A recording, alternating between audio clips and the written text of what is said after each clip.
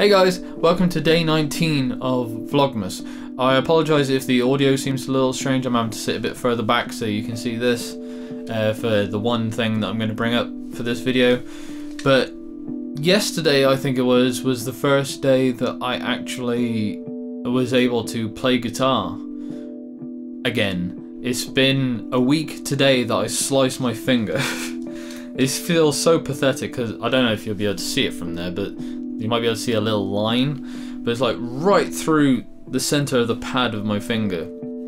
So, and as I said, it was a bit deep, it bled a lot, but it's been painful to like put any pressure on it. Like I say, it's been a week today since I did that. Yesterday, I actually managed to play guitar a little bit, but I had to be really careful of where I placed my finger, and I'm still having that same thing. But being back to actually being able to play even just a little bit got me thinking about something that I've wanted to bring up anyway, and that is my first guitar riff. And I consider it my first guitar riff.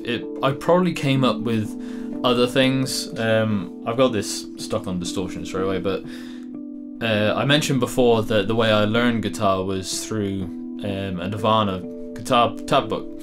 So probably my first kind of guitar riffs were more just 4-block power chords, something like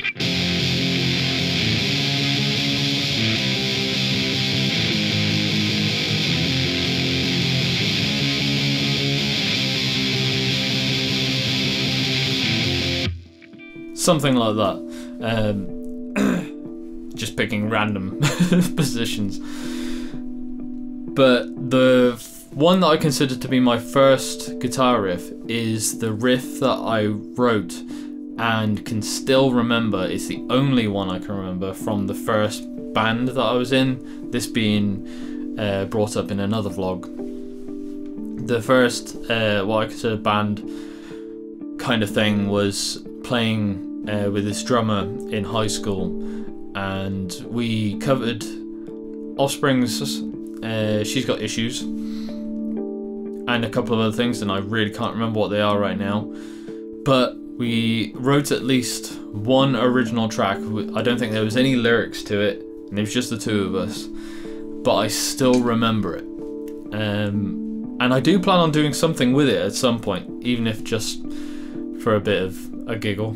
But what I'm actually thinking of doing with it is putting it to one of those challenges that I mentioned before, of like give myself an hour and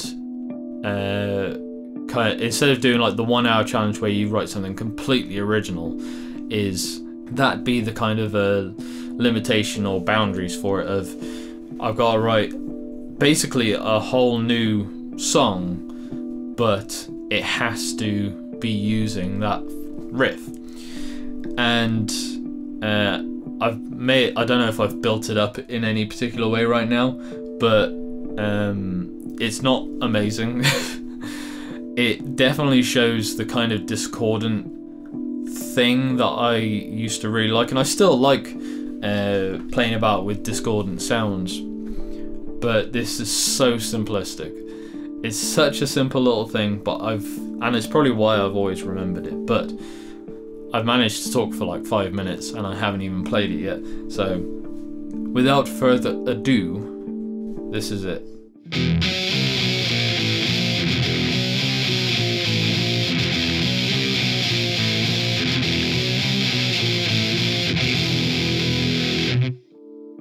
That's it. Like I said, it's nothing amazing, but it has always stuck with me. And although there's a part of me that kind of looks and goes, oh my god, that's such rubbish. That it's just that kind of thing of looking back at your earliest attempts at something and going, oh my god, I suck so much. But there's some little bit of charm to it that I really like, and I think that's why I've not allowed myself to forget it. I've been playing it a bit more recently because I've been wanting to bring it up for something, but I'm having to hold back because I'm thinking of doing it like a challenge. There's a part of me that finds that whilst I'm playing it, I'll suddenly try coming up with the next bit, and I don't want to do that because I may be doing it as a challenge. So, but that's the one thing, is that we had like a whole song for it, but that's the only bit I can remember. So I say nothing amazing. I can't remember any of the stuff that I wrote back then. I used to write lyrics all the time, basically just like poems, because they didn't have music with them anyway. But then I'd try and fit music around them, and I can't remember any of it. The earliest stuff I can remember after that is something that was a little project that I wrote some songs for a girlfriend at the time, and that is something that I'm planning on still revisiting and releasing in some way. So there's that little tease, I guess. But yeah, I still have to be a bit careful with how I'm playing, because if it depends on how I position my finger, it still hurts. But it's nice to be able to pick up the guitar and actually do something without fearing that I'm going to start bleeding all over the guitar or something. Like I said, nothing completely amazing, but I wanted to share that because it is like one of those look backs at the earliest stuff that I did. And while I don't think the kind of stuff that I come up with now is absolutely groundbreaking,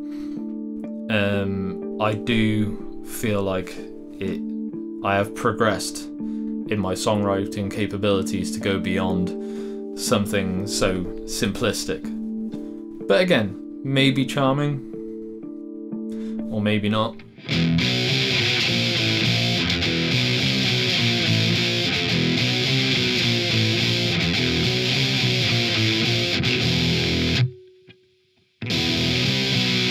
I think there was a section where I just let the bottom string ring out. This might not be all that interesting right now, but I've just thought of it. I think there's a bit where we went back, like did a break and then went back, and to make it sound heavier, I just let the bottom string ring out. So, which would have been...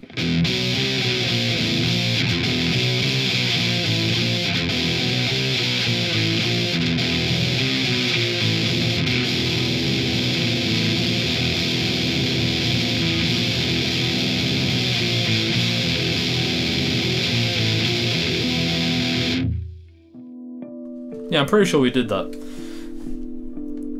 Like I say, it may not have been interesting, but that literally just popped into my head. So, thought I'd share.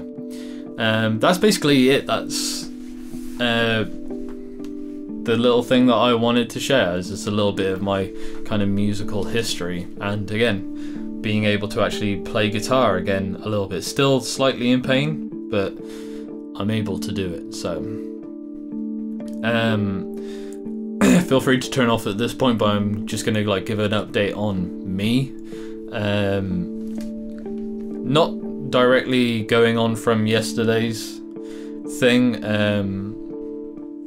Still not feeling great in terms of that, but not quite so. Yeah, if that makes sense.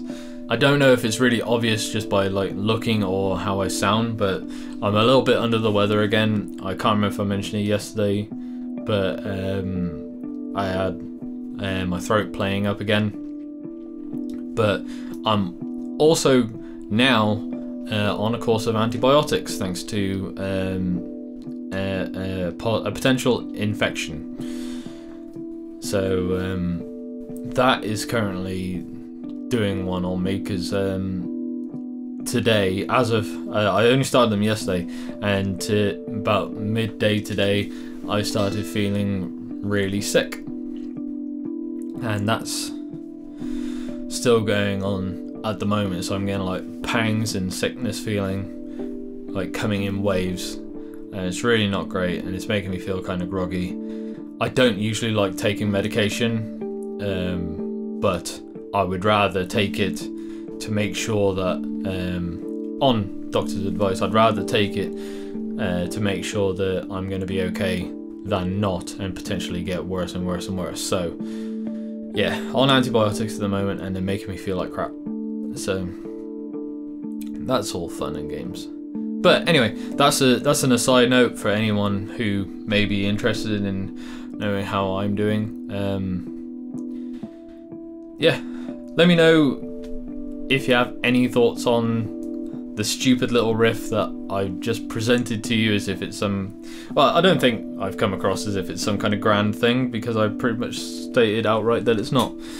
But it is still something that I remember and I've held on to, and I will do something with it, even if just for giggles. So, just gotta figure out exactly what I'm gonna do. One day. Thank you guys very much for watching.